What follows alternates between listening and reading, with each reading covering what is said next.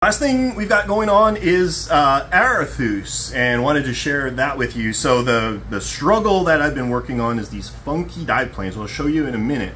But what Jason worked on while I was away was cleaning up these seams.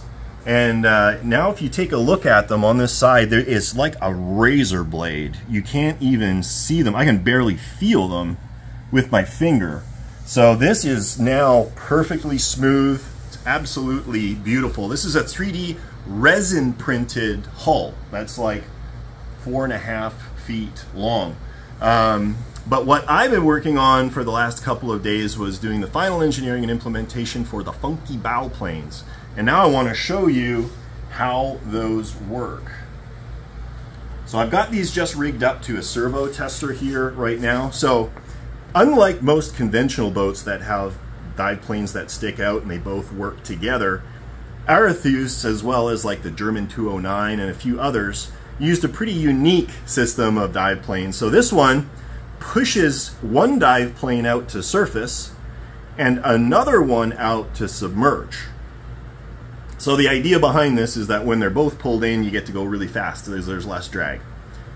All that said, it's a nightmare of linkages and such to get this all working. I have to think the full-size boat was the same way. But at any rate, I want to show you how this all works. So if I twist the servo in one direction, we can surface.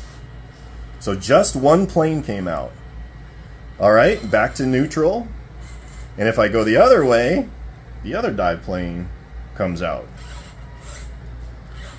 So surface, submerge. It's pretty cool, and I can show you what that looks like here. I'm gonna pop this off if I can get this. There we go. So here's the linkage for the top one.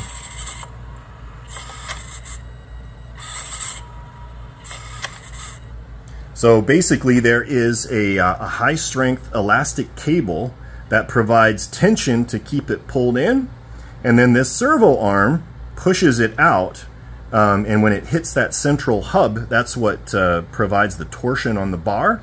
And if it goes in the other way, it just free spins, it just moves freely.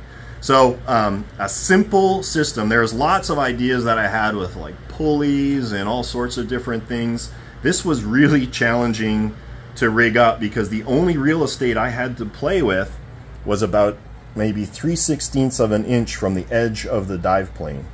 So I think this works really well. I'm excited now that we can start moving on to other aspects of the boat. All the rear linkages are done, the drive shaft is done, cylinder is getting done, so we're almost ready to move on to the next step.